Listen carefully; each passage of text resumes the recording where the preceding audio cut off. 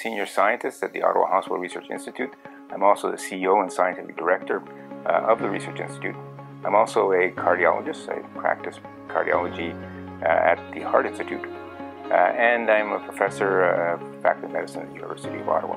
So as a cardiologist, I'm interested in heart and blood vessels, and my research really involves ways of trying to repair and regenerate heart tissue and blood vessels using stem cells and genes, and to some extent biomaterials.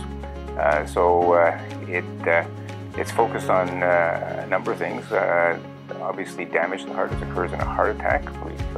We've done quite a bit of work in that area, and have just completed a clinical trial looking at the effect of a gene-modified stem cell in repairing the heart after a major heart attack.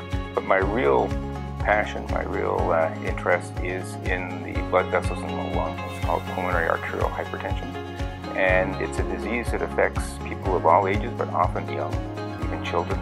And there's a strong female predominance. We live in a very diverse country. I think it's something we should be celebrating. I think one of the great strengths of Canada is that there are so many people from different backgrounds, including our Indigenous peoples. And this is something that really provides us the opportunity to see things from different angles. I think that's so important when one's in the business of research. Research is all about asking questions, all about challenging dogma, and I think different perspectives, different backgrounds are incredibly important.